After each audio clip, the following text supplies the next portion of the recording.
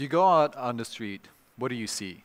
You see people always on their phone. Everyone is on their phone. People walking on their smartphone and people driving on their phone. They're texting and driving, they're watching a video, or looking at a meme. I mean, this is happening all the time, and that's a big issue because human error is actually the biggest reason for traffic accidents. 90% actually.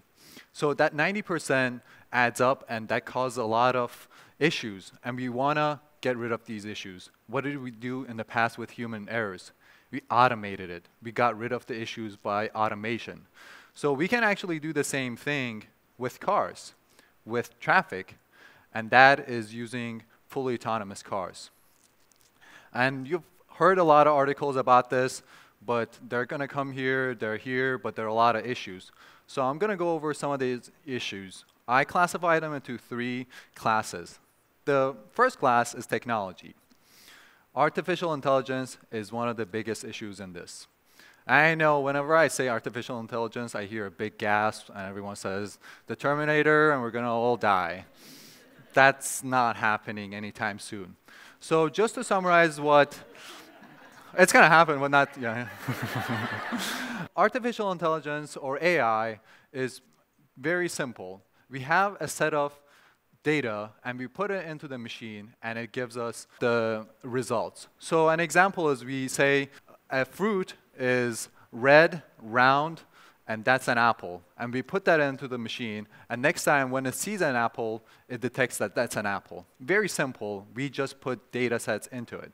So for us to have better machines, we need to have better data sets. So if we want to have better driverless cars that could do and react in any situation, we need to have better data sets that has faced any previous problems.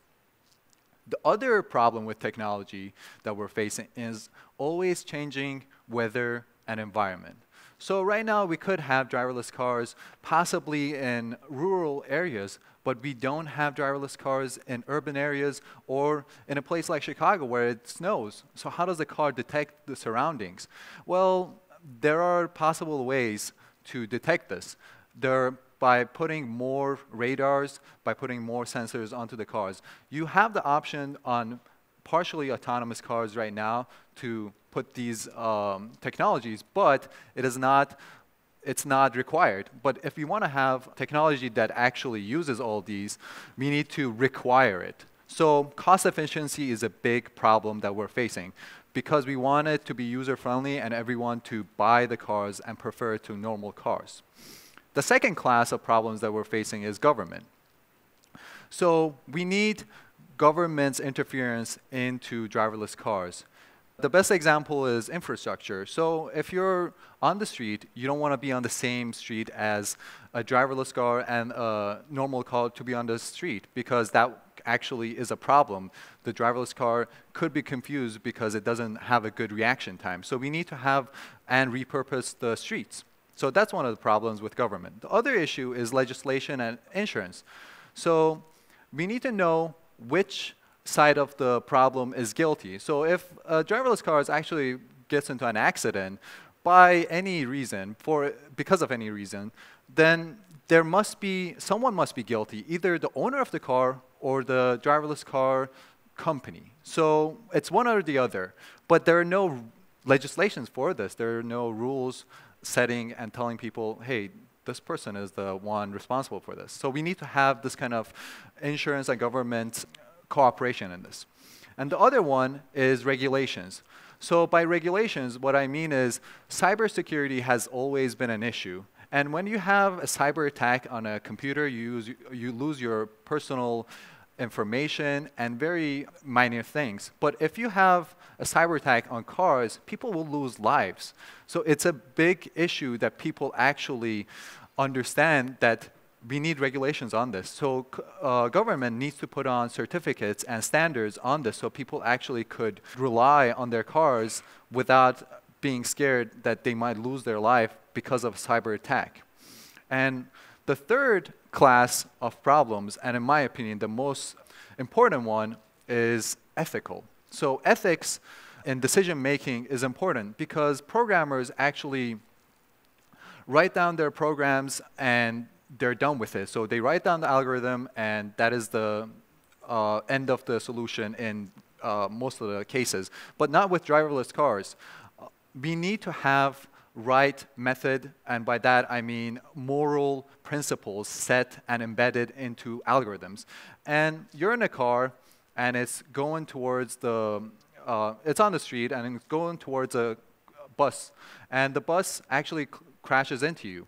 So what you want is the car to react in a way that either saves you or saves 30 children. So you don't really want to be in a car that will put your life in danger, and you don't want to be in a car that actually kills 30 children. So you need to be able to make moral principles before you roll out fully autonomous cars. So there are all these problems, and there's a market that is actually facing problems. So in the past, in technology, there's always been competition. I mean, with Mac and PC, with Android and iPhone, and that actually is not good for users in some ways.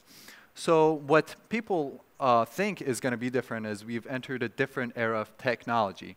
So in the year 2011, 35% of American market owned smartphones. So 35% of people own smartphones. And right now, it's more than 80%. In 6 years, full of patent wars, that number has more than doubled. So the difference with driverless cars is actually car companies don't want it to happen. So the leading autonomous car company, Tesla, actually put all their patents public. So what that means is they don't want a competition because that will not be good for users. That will put this technology behind. So what they're trying to do is actually tech companies working together and cooperating in moving this technology in a faster pace. So when is it going to happen? Well, there are different dates for different companies, but by year 2021 to 24, there are all these different companies, Apple, Tesla, that they will roll out fully autonomous cars. But by year 2030, more than 50% of the cars on highways, on American highways, will be driverless. So I recommend that if you're going to be buying a car by year 2030, that you buy a driverless car. Thank you.